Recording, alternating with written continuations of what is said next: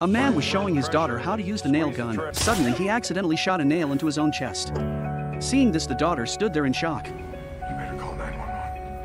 Before she could react, the man collapsed straight to the ground. Then the daughter dialed 911. After telling the operator of the situation, she asked the operator if she could pull out the nail. The operator quickly urged her not to move the nail, advising her to wait patiently for the rescue team. When the rescue team arrived, the paramedic quickly examined the man and found that his blood pressure was too low, but fortunately his pulse was stable. The team cut open the man's clothes, discovering that the nail was positioned near the heart. After a thorough examination, they suspected pericardial tamponade, indicating fluid accumulation around the heart. The man was placed on a stretcher and ready to be taken to the hospital. On the way, the man suddenly realized he hadn't said goodbye to his daughter. That's the last time I speak to her. Don't worry.